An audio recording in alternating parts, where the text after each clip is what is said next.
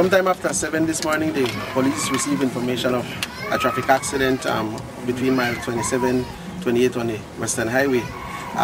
Upon our arrival, the police saw a green car off the right-hand side of the road when heading towards Democracia, and a white towhead with a trailer loaded with cement off the side.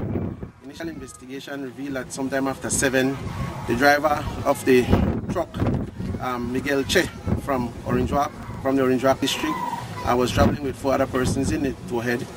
When reaching the area, he saw a green car which seemed to have served into his lane on the highway.